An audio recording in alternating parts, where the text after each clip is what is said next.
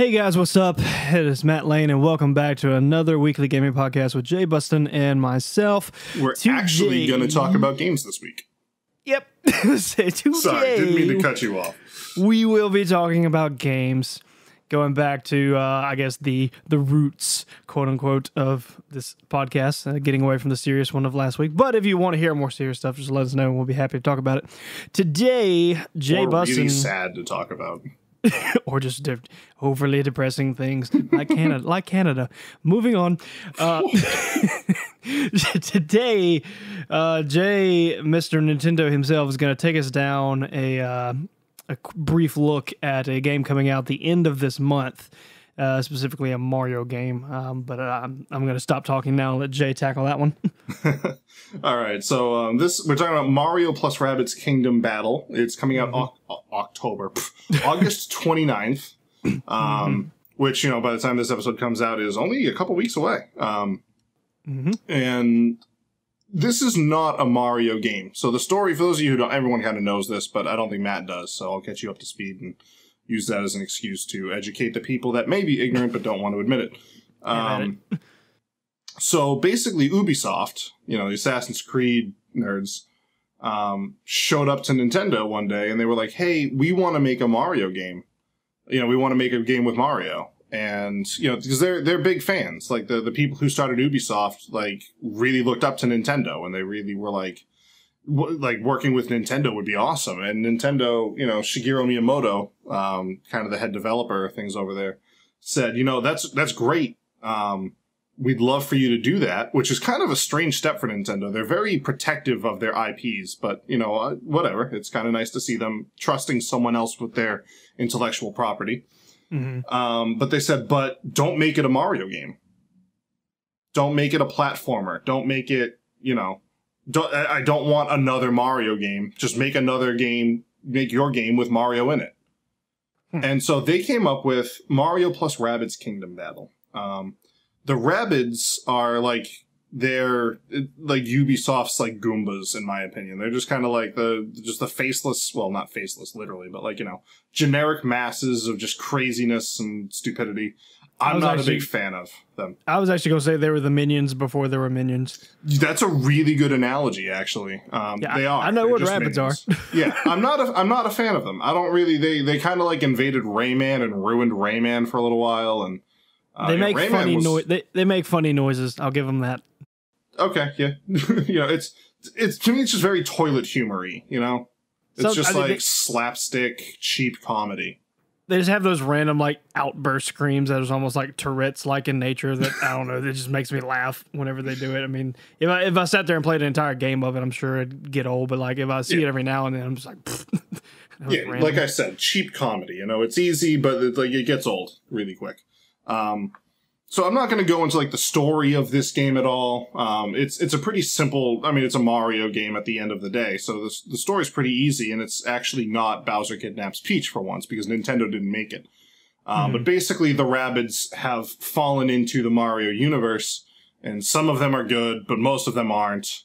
And so Mario and his pals, Peach and Yoshi and Luigi and Toad, I don't know, the Mario crew, are teaming up with Rabbid versions of the Mario crew. So you've got Rabbid Peach, Rabbid Mario, Rabbid Luigi, Rabbid Yoshi, etc., etc. Which are basically just, Rabbids wearing hats and fake mustaches. Right. And it's a strategy game. It's like an XCOM style top-down strategy shooter. It's really interesting. Now, I have to admit, when we first, because this was one of the games that leaked pre-E3. Ubisoft or however you want to pronounce it, kind of let this one out 3 weeks before E3 started. And I took a look at it and I said, pass, a hard no. And then I saw the gameplay of it. And I have to say I changed my mind. This game really does look fun. You can kind of play it your own style. There's different types of weapons you can use, so you can kind of be, running and gunning. You can kind of be the long distance guy. You can do explosives, snipers, machine guns, RPGs, but they're all Mario versions of them. So it's bullet bills, bob bombs, that kind of stuff. And it looks like a lot of fun to play. from I know there's only so much we know, but I haven't even watched the trailer. So from that alone, is there going to be any sort of I guess the best way to ask would be like free roam or just moving around, not necessarily as like an open world aspect, but just moving without it being fight, or is it simply going to be, hey, level fight, hey, here's another level fight? No, there is kind of, I don't know if overworld is the right word for it, but like you start off and you're like at the castle, and then you walk down a road and there's coins to collect and, you know, you Mario stuff. And then you get to like this like arena type thing, and it's like there are bad guys here, and so then you get into like fight mode, and it's turn based, and it's, you know, all that kind of stuff, which I enjoy. It's strategy. You got to think about it. Each character kind of moves a little differently. You can, you know, jump off of a character you already have in position to get to like a boost, like a higher up altitude thing, or jump over a wall and take someone out. It looks like a ton of fun. I just have to admit. And the interesting thing with this is that, and I can already know what's going to happen before the game even comes out, to where you'll have kind of split into two directions. You'll have the groups of people that really enjoy it because it's something different, it's something unique. It's not just overusing this trope of just the same Mario over and over and over again, but hey, higher quality graphics, you know, equals new fun. And then you have the opposite of that, which I guess you would call maybe the hardcore Mario fans that automatically diss it before even playing it because it's not quote unquote Mario. Yeah, 12-year-olds. Right. Well, that are 40-year-olds still living in certain basements that we won't just. Well, I think anyone old enough to pay serious attention to things knows what this game is already. Like, they're not going to buy it and be like, "What is this? This is not what I was expecting." That's what I was saying, though. Like, there will be those that are like that and won't even give it a chance because they just say, "Oh, Mario can only be this. Like, you can't touch it in any other way." Which I'm not really that way with anything. Like, I mean, there might be things that only work that way, but I don't see why you can't try it. I'm not opposed to testing the waters on things. I'm not like a supremacist of video games. Like, I know how all these things should work. No, not me. No, I agree. It is kind of refreshing to see such a new role for such, I mean, let's be honest, such an old character. Right. I mean, when was the last time that you've seen something this different of how the typical Mario schematic works? Yeah, I mean, like, at the end of the day, like, I know it's kind of a cartoony one, but at the end of the day, like, this is like a shooter. It's got shooting elements in it. Like, it's not a first person or even like really a third person shooter, but it's like a top down XCOM style shooter. Oh gosh, could you imagine a first-person shooter Mario? I wouldn't play it. I wouldn't trust Nintendo or anyone Nintendo trusts to make a good enough first-person shooter. So Jay's on that first category. He will refuse to play Mario if it's first-person shooter. Well, but fair enough. Like, when I first saw this game announced, without even looking at what it was, I immediately said, I do not want to play this game. Yep. And then I saw what the game was, so I changed my mind on it. I was proven wrong, you know? Mm-hmm. It looks fun. It really does. And as an added bonus, one of my favorite video game composers, Grant Kirkhope, you know, the guy behind Banjo-Kazooie, Banjo-Tooie, DK64, Yooka-Laylee more recently, is doing the entire soundtrack for it. So. Now, while we're on the concept of Nintendo, let me ask you this.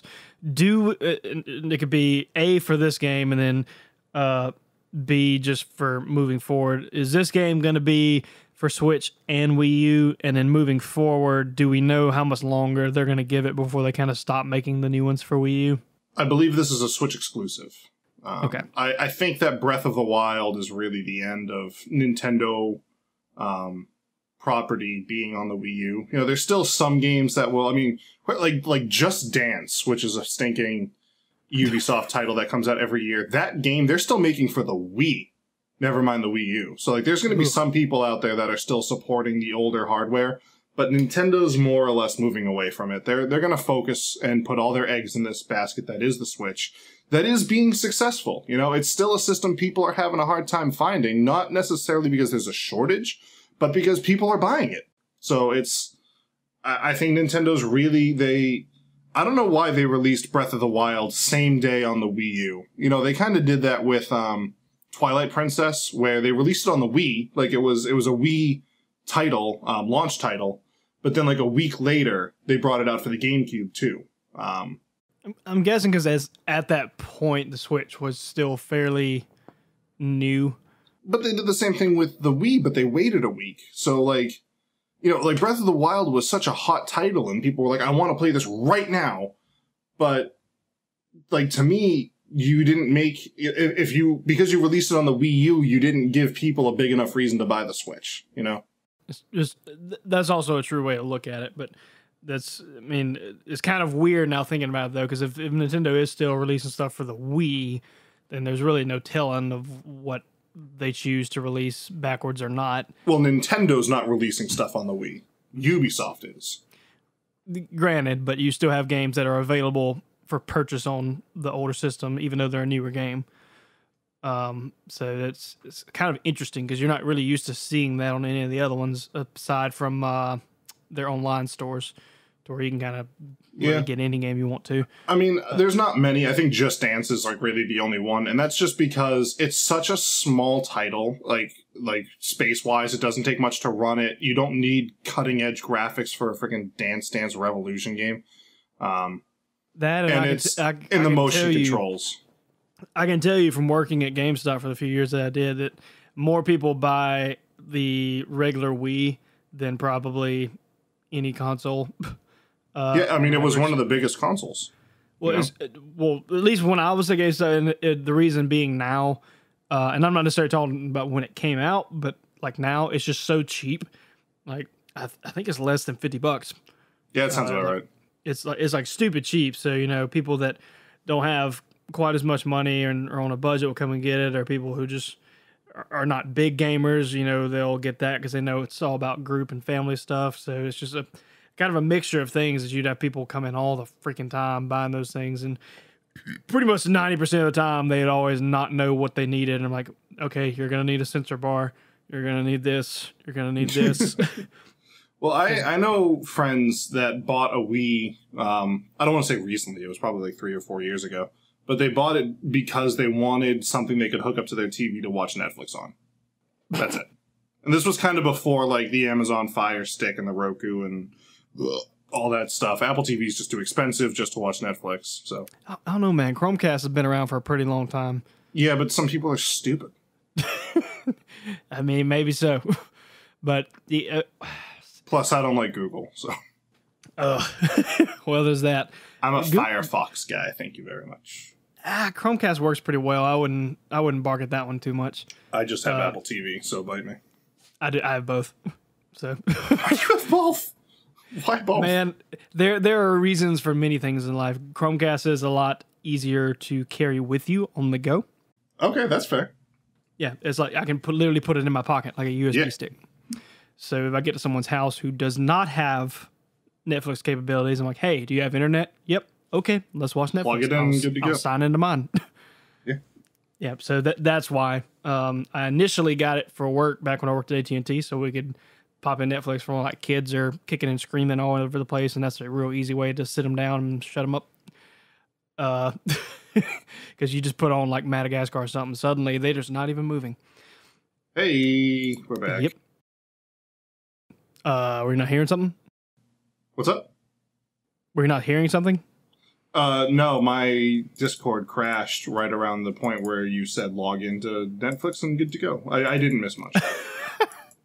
I literally missed like 10, 15 seconds. Oh, Discord. That's funny because on like literally a couple episodes ago, we had the same problem where it was last episode, dude. Yeah. And then that time it was my internet. My internet took a dump. It was really funny because when it happened, I knew I was like, I'm going to be able to edit this, and they're not even going to know. And then you talked. No, about I was actually, I was super impressed with how you edited it together. I was like waiting for it because I knew it was coming. I remembered exactly where it happened, and I was listening back to it, and I was like, oh, he did such a good job with it. And now I'm going to sound like the prick. And then I said it, and I sounded like the prick. No one, because most times, like unless we were like finishing a sentence and it just didn't finish, then it might be a little difficult. But at that one, I think you had ended your train of thought before it cut off. Fun. So like it was real easy, nothing real major there. I can't even remember what that kind of derailed into a whole nother. Yeah, well, we were talking about friggin' Mario Chromecast. Rabbids. Yeah, Mario Rabbids. Let's get back on that. When is this game coming out? This game is coming out August 29th, so that's just in a couple of weeks. You know, it's in 2 weeks actually from the date of this podcast releasing. No, sorry, less than 2 weeks. It's a Tuesday. That's kind of weird. Is it going to be a full $60 game? Or, it is a $60 game, yes. And I think, in my opinion, this is my opinion on $60 games. Very few games to me are worth $60. Mm-hmm. But because $60 seems to be the price of video games, then it's worth it. You know, it's like things are worth what people are willing to pay, which is a stupid way to do things, but it is what it is. Yep. You know, like games like Skyrim and things like that, like those are $60 games, but like friggin' Assassin's Creed and Call of Duty, like to me, those are like $40 games, but you know, whatever. But like Mario Rabbids Kingdom, I would like to see the price less, but it does look like a full game. It's really flushed out. The replayability seems to be pretty high. It just looks like a game that I'm going to have a lot of fun with. And it's because of the nature of it, I think it's a perfect game for the Switch because yeah, you can play it on your couch and you can have a grand old time with it, but it also looks like a really easy game to just like play while you're on the go too. Because it's turn-based, so you can just be like, oh, hang on. You know? So like if you had to switch, could you just like meet somebody randomly wherever you are? Yeah, like, for your rooftop millennial parties that Nintendo seems to think everyone has. Please. I mean, there might be some out there somewhere. I don't know, but someone invite me. I want to come and bring my Switch and play Mario Kart with you. Someone be friends with Jay. He really doesn't have any. It's very sad. Friends. I'm hanging up now. So that's actually gonna be it for today's podcast, guys. That's gonna be Mario Rabbids Kingdom Battle. Be on the lookout for that at the end of August if you are a Nintendo person and have a Switch specifically. I know Jay's slightly excited. Are you going to be getting it, Jay? Do you know? Yeah, probably. If not on launch, then very close to it. Tuesday is such a weird day for me, but like I'll pick it up that weekend at the latest. So if you don't get it and you're curious about it, you can always ask Mr. J about it, and he can probably give you the lowdown. I'll probably end up live streaming it at some point in the near future. So if you want a first-hand look and ask me my opinions of it, you can head on over to twitch.tv/letsjays and watch me play it live. Hashtag plug. Selfless plug. I don't know what you're talking about. Never do. So the question of the day, and I think this would be an interesting one that if people do comment on that, we see a lot of different answers on this. And I'll give my answer and let Jay retort to his. How do you feel price-wise that full release games should be? What price? Because, you know, I think me and Jay are both on the same page that we think $59.99 is just, quite frankly, a little much.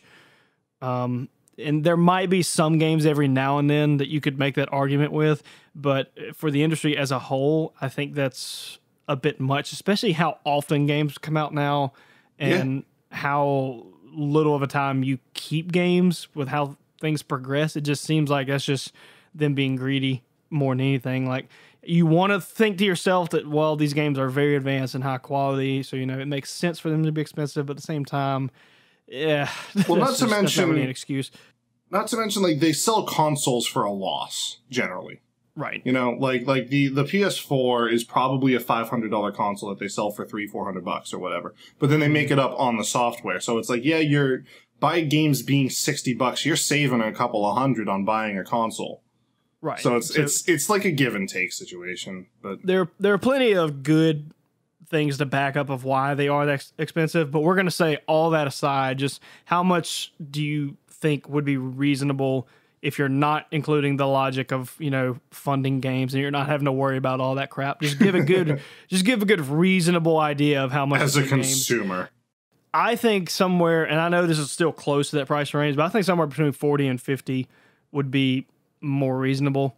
Yeah, $45 is kind of where I'd fall.